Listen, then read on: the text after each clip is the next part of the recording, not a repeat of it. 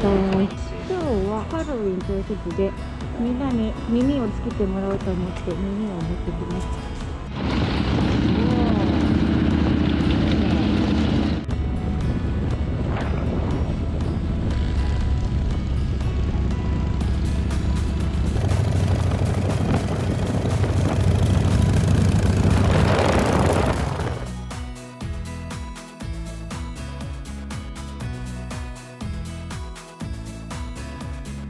それは4年生まれてないよ。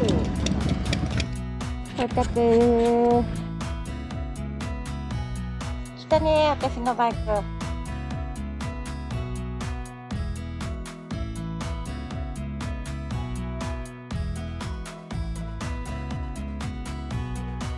すごいな、これ。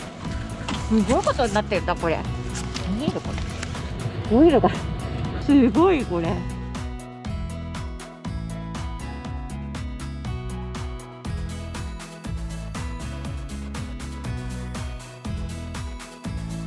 トライアンフだ。あ、ヘルメット同じだ。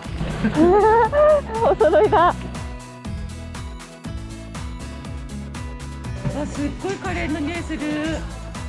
あ、動画だった。カナオちゃん。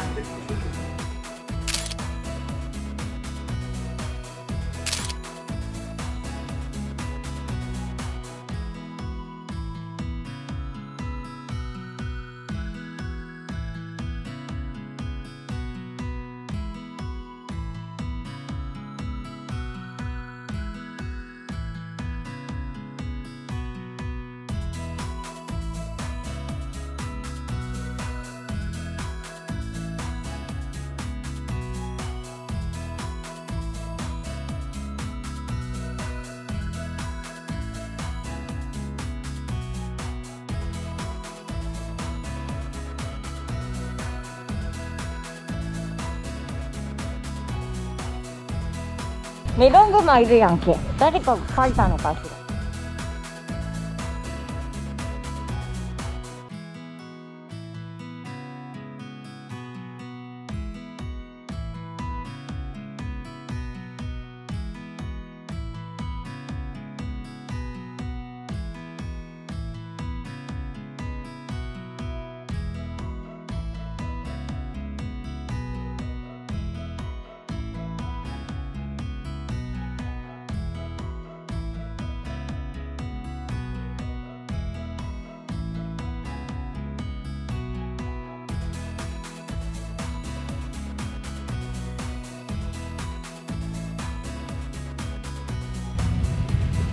こんにちは。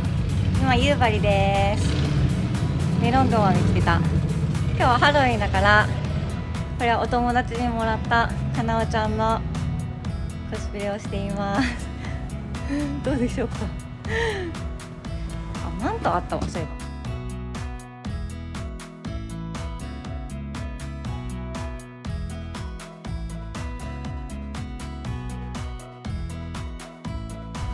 どうでしょうか。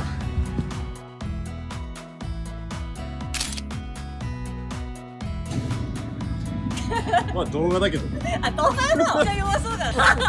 どういう感じ？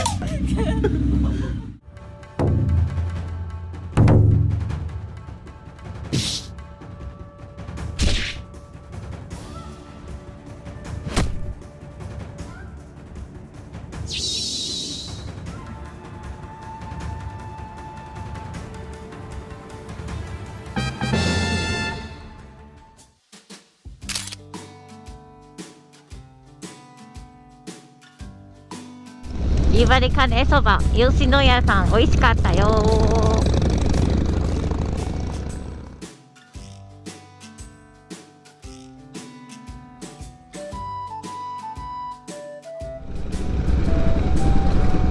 また来てね、夕張。カレーうどん美味しかった。カレーうどんとカレーそば食べた後にご飯を入れるっていうの、まあありそうでやったことなかったね。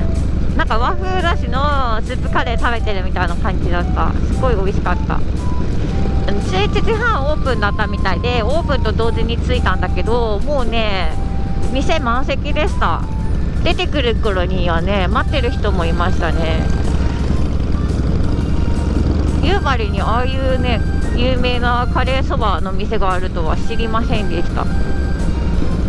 なかなかね自分だけで行くと知らないところとかも一緒のね仲間とかでいたりすると、こういう店あったんだとかね、新しい発見がありますね。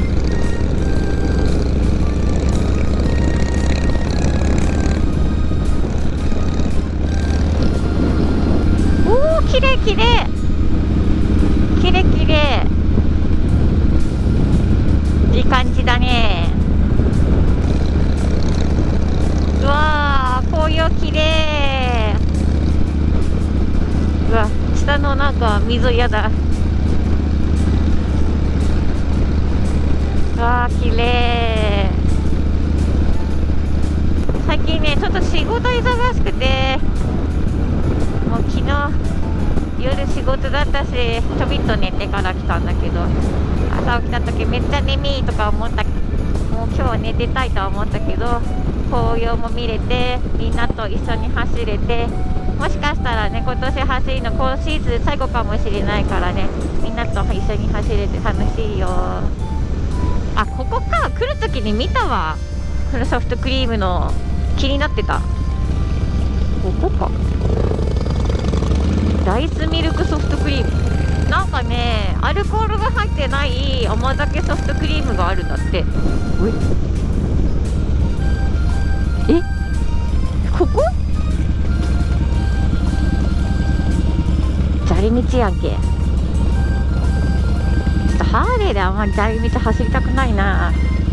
ここなんだ。ダイスミルクソフトクリーム、これがおすすめなのかな。あ、甘酒使って完全ノンアルコール。同じですか？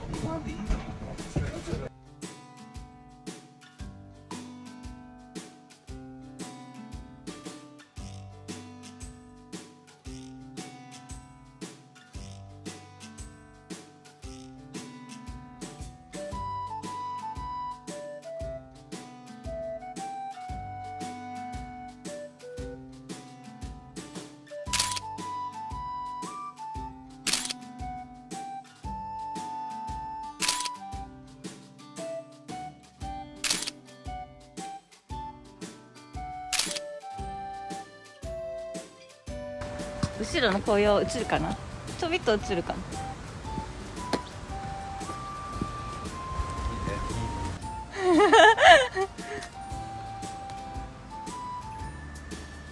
コスプレ、かなおちゃんのコスプレ写真撮ってたらど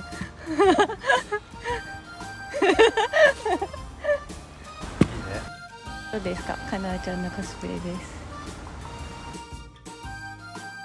どうかい？いやだからあら誰だろうと思いながら、いやなんかかっこいい、いや男の子かな女の子かなと思ってたら女の子だった。だからあらそうハロウィンのやつでちょっと衣装着て出そうと思って。いいわ、それはそれは。すごい、立てるの？すごいね、可愛いね。いやいやよかったね、ひなちゃん。こんにちは。いいね、そのすごい。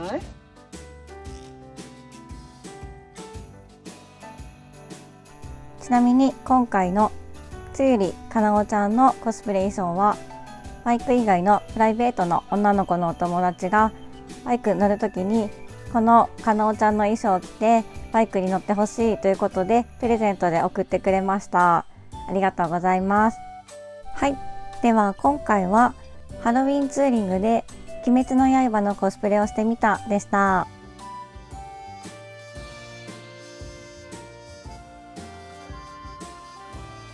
皆さん最後までご視聴ありがとうございます。よければチャンネル登録もよろしくお願いします。ではまたね。